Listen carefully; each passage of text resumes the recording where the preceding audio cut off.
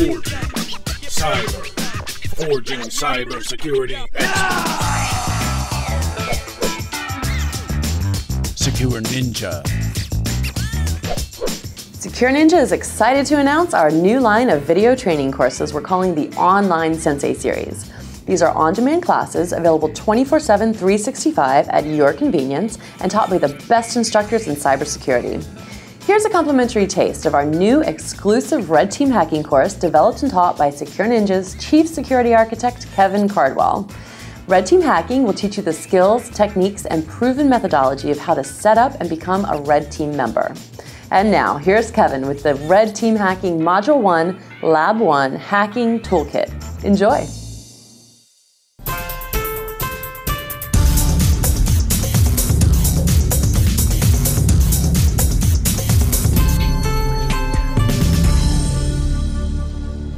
In this lab, we're going to look at the hacking toolkit. What I've got in front of me is the Kali Linux. This is actually the latest distribution of Backtrack. So what we have here, we have the applications menu. So when I click on that, you see all these different options. Well, the Kali Linux is what we want to look at. And you see in the Kali Linux, we have the top 10 security tools. What was one of the ones I mentioned? Nmap. Again, what we're going to do when we build a Red Team toolkit is we're going to take a few of these, get masters of them, if you will, perfect our trade, and that's what we're going to use when we do our hacking. So there's our Nmap and Burp Suite, a lot of these other ones, and we got information gathering, vulnerability analysis, web applications, password attacks. All these types of things show you the types of our methodology. So this Kali Linux now is set up as a professional testing type of methodology. That's what it's used for. So when we explore our hacking toolkit, we can start with this, okay? But I'm a command line person, so I'm gonna go over here and start up my friendly neighborhood command line. This is a terminal window within the Kali Linux shell. And what I'm gonna do is I'm gonna use our popular tool Nmap. So if I type Nmap by itself, it comes up and gives me all these options because Nmap has all these wonderful options. So what I'm gonna do is I'm gonna Nmap dash lowercase s is for scan, uppercase S is the type. This is a send scan. So it's going to send the send packet out, but not complete the three-way handshake. And I'm going to scan this entire network that I'm connected to here.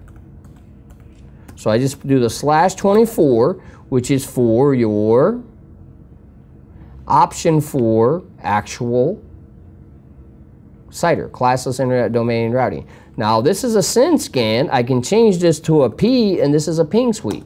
So when I do a ping sweep, this will come up and show me my live targets. So I got to target at .1, .2, .128, and .157. Well, one of these is Backtrack. So now on Backtrack, or Kali Linux, if config ETH0, this shows me 128 is actually this Backtrack or Kali Linux machine. So now I go back to my scan and I do my -SS, but there's no reason to continue to do all these targets because I only want to find live systems. I already found them. So I'm going to do .1, .2, 157, 254. Now what I'm going to do is probe for the open ports on these machines because I need open ports for potential access. A port is a doorway. If I find a doorway on a machine, it's potential access to that machine. So now I do my scan. And now it's going to go out and it's going to check ports on each one of these machines. As you see there it goes. It shows, in this case, we got a DNS a domain port there. So let's do this so we can look at our screen a little better. We'll pipe it into more. What we love about Unix and Linux is we can pipe anything and anything else. So this .1 has all these ports open, 135, 139, 443, 445. So what? These are ports that can be used in our attacks. So depending on what services are running on these ports is what we're going to do as we get more and more deeper into this. Now we're going to not spend too much time on Nmap because we'll do a lot more of it later. So this shows you the kind of ports that are open on this machine that I looked at so far. And 157's up, but no ports open on it. All 1,000 scan ports on 157 are closed. And that's how it's set up if a Unix or Linux machine hasn't been set up for any networking. So we look at the different ports, and there we go. That's our scan. So what we've done here is, using Nmap, we've explored, we found live systems, we looked at ports. So the next thing we want to know is what services are running. We could continue to scan all the targets, but we've only got one target that's actually got any ports open, so we'd concentrate on that. So what we do is, we want to know what's actually on that target. So we use that -S_V, and then we just scan for that specific target itself, which in this case is .1. What this does is, this will go grab the banner from that target, which should tell us or give us an indication of what service is running on that machine. And then what we do is, we take those services and we start looking for vulnerabilities on those services, either with a vulnerability scanner or doing some techniques we'll look at momentarily.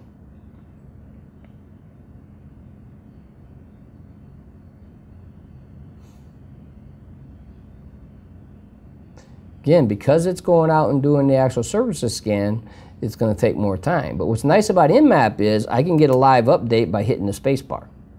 So if I hit the space bar, it should give me a live update, and there it is, telling me that it's in process of doing its service scan. So it's doing the service scan right now, and it says it's about 71% done. Now, it's not exact timing. It's kind of like Microsoft, when Microsoft tells you 2 minutes left to copy, and 10 minutes later, they're still copying. And there you go. Now you see what's happened here. Now we got Microsoft's HTTP API, Application Programming Interface, so we have more information about the target. Okay, different things. We got Microsoft's, we got VMware Authentication Daemon, and VMware Virtual Center Web Service. So we have all these actual services running on that machine are pretty much for VMware.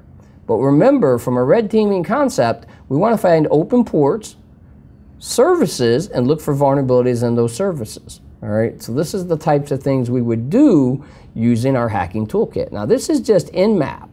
One of the other tools we talked about was Netcat.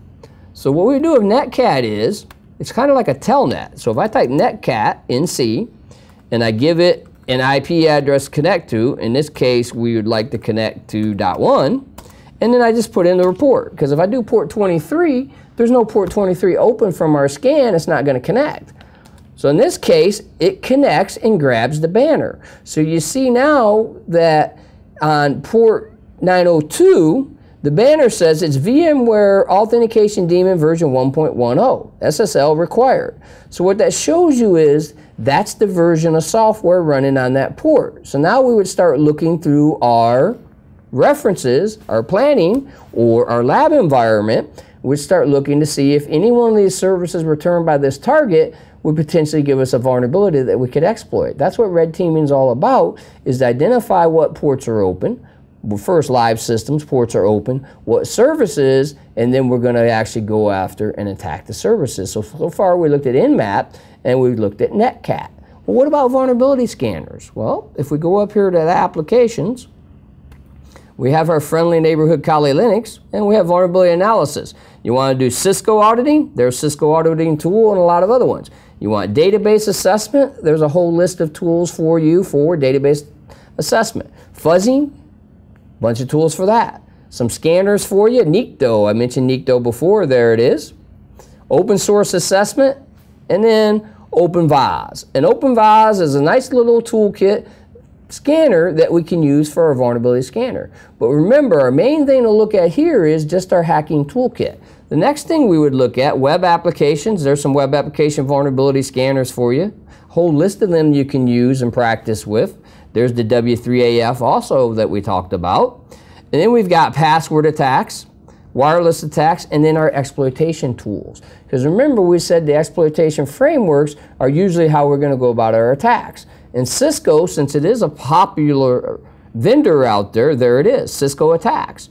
Exploit database, Metasploit, there's the Metasploit we talked about, network exploitation, social engineering toolkit. So all these are exploit frameworks and exploit tools. We will use some of them as the course progresses, but right now we're just looking at the hacking toolkit and mainly looking at the tools that are available in the freely downloadable Kali Linux. So if you have Kali Linux, you can follow along and practice as we go through in the lab environment, because most of the tools we run will be within the open source distribution Kali Linux. Next thing we're going to cover is exploitation. We're going to use Metasploit. To start Metasploit in our Kali Linux, we do MSF console. It'll take a little bit of time to start up. When it starts up, we're going to enter our information. Now, we're early on, we're doing a hacking toolkit, so we're going to use a script. I recommend you always practice, get it working, and then write a script, which is just basically a text file, not a script like a programming script, which of course you might want to write those. But what we do is we just write a script of text. So if you see here, I've got use exploit. So what we're going to use is a Windows exploit called SMB, the server message block, MS08067. Exploitation is not 100%, but this exploit is about as close to 100% as you can get. And what we do with it is we're going to pop or exploit the server service, the vulnerabilities in the server service. And it's been pretty much in all versions of Windows. So we highlight it, we copy it, and then we just paste it into our Metasploit tool. This is why we use scripts.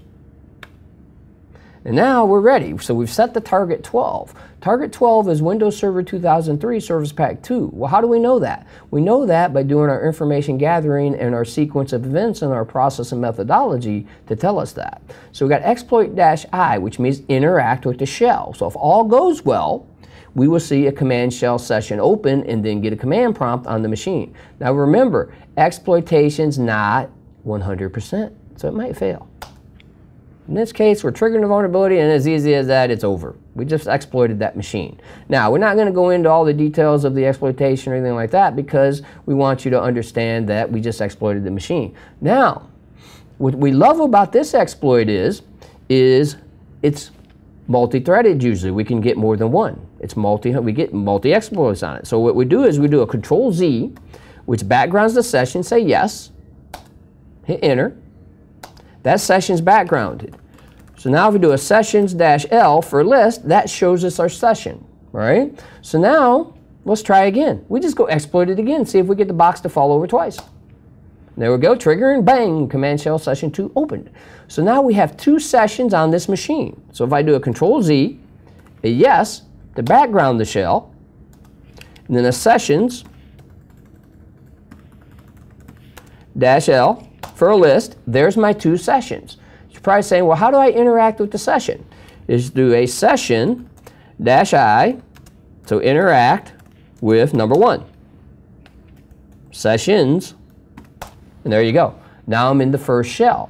Control-Z, background shell, yes. Now, what you want to remember is when you do this, we're doing what's called a normal shell. Later on, we'll do advanced shells. They're a little bit different. But if you see here, we're just doing a shell bind TCP, which is a generic basic Windows shell. All right? Now, what about if the firewall's on? We're doing red teaming. In a red team environment, typically, we're not going to have this nice, perfect solution where the firewall's not on. There's going to be a filter or a firewall in place. Well, we have a solution for that too. So let's look at that. So if we go over here and we go Start, we go into the control panel, Windows Firewall. Okay, what we have here is we have a machine where, as you see, the firewall's on this machine. So now if I go back to my Kali Linux and I do my traditional shell, it would fail, right? So if I do a set rhost 92.168.177.132, which is the IP address of that box, and I do a exploit-I, the firewall is on. So this will fail. In red teaming, you will run into a firewall environment. So what do? Well, we set up the concept of a reverse shell. So if I go back to my script, I just add this here, L port 123 network time protocol, because it usually will egress out of a firewall environment. So that says to the victim, connect back to me on port 123 and connect to host 128. And as I said, this host is 132. So if I go copy, and I go back to my Metasploit console, and I paste, enter, Now, I just broke through the firewall. Even though the firewall is on that machine, it doesn't matter because a reverse shell. So the reverse shell, see how it says here, starting reverse handler on port 123. That connects back to me. So now if I do a net stat on the compromised machine -AN, pipe it to find STR 123, there's the established connection with me, 192.168.177.132 to port 123 in established state. So what I've done is I've effectively compromised this box through the firewall. And how do we know the firewall's on? Once again, if we switch back, firewall's on. And just to prove to you this is box 132, so you know it's not smoke and mirrors like a magician. So what I do is I just do a IP config. As you see here, 192.168.177.132 is definitely one of the interfaces on this machine, and therefore we have successfully compromised through a firewall, which is imperative when you're doing your red teaming skills. You practice without the firewall on, you turn the firewall on, and then you practice with that on a flat network. And once you get through the flat network, you put in filters, the router, and those types of things, and you go from there. And this concludes this lab.